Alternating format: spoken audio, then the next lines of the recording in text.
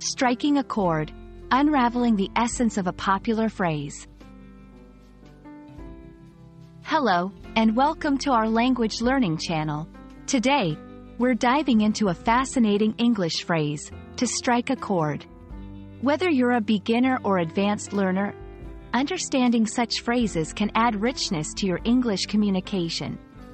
Let's explore what this phrase means, its origins, and how you can use it effectively in your conversations. To strike a chord is a metaphorical expression used in English. It means to create an emotional response or to resonate with someone. When something strikes a chord, it touches you emotionally or feels relatable. It's like playing a musical chord that produces a harmonious sound, here symbolizing an emotional or intellectual harmony or agreement with someone's feelings or thoughts. The phrase originated from the world of music. In the past, when musicians struck chords that were pleasing and resonated with the audience, it was said to strike a chord.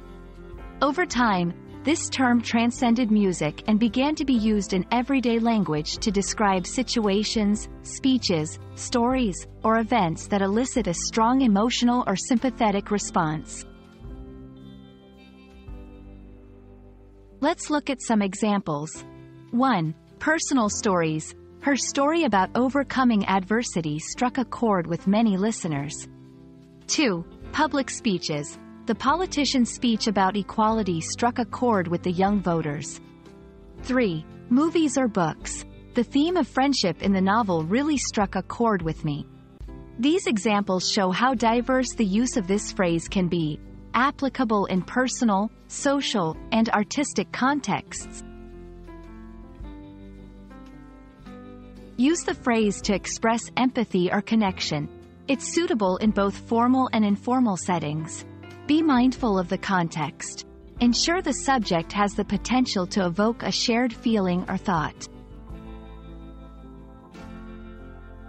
And that's a wrap on To Strike a Chord.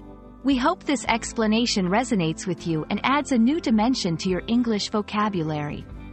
Remember, language is not just about words.